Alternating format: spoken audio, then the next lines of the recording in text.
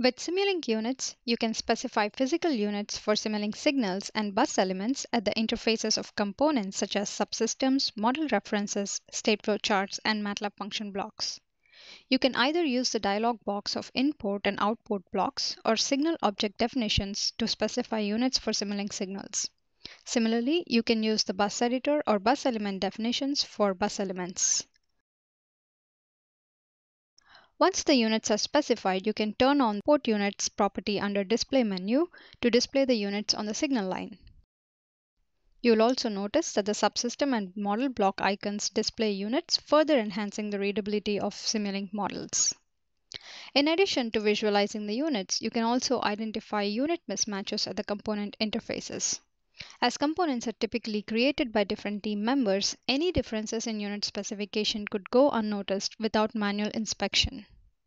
Now with 16A, upon model update or simulation, Simulink throws contextual warnings when such mismatches are found. For simple cases where the mismatched units are separated by a scaling factor, Simulink automatically fixes the issue and provides a warning note with explanation or further debugging steps. A model advisor report with a summary of all the warnings and suggested debugging steps is produced and can be accessed from the diagnostic viewer. One way a system engineer can enforce consistency is by restricting the unit systems for certain components. This can be done using the configuration parameter allowed unit systems.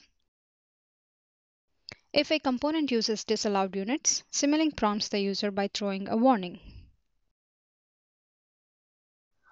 Also, units specified at PS to S and S to PS blocks automatically show up at the Simulink Simscape component interfaces. For more information and examples, please refer to Simulink Units documentation. The fault-tolerant fuel control system example in Simulink documentation is fully configured with units for you to get started.